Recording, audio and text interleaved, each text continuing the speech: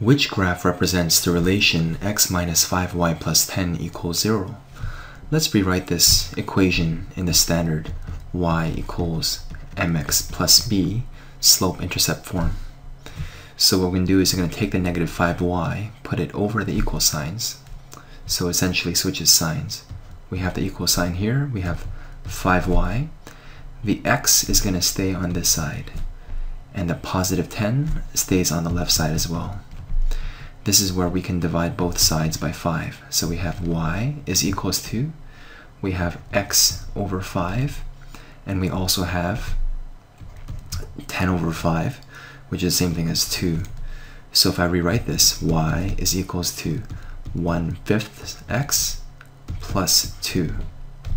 And this here is the slope, and this here is the y-intercept. So the only graph that has a positive slope of 1/5 is here. We're increasing from left to right, it's positive, and it's only positive a little bit, which is this much. This here is 1/5, this here is a slope of 1, this here is a slope of 2, etc. And this is the only one that's increasing a little bit. So cancel these ones, this, and just to confirm, our y-intercept indeed is 2. 1, 2. So choice A is the correct answer.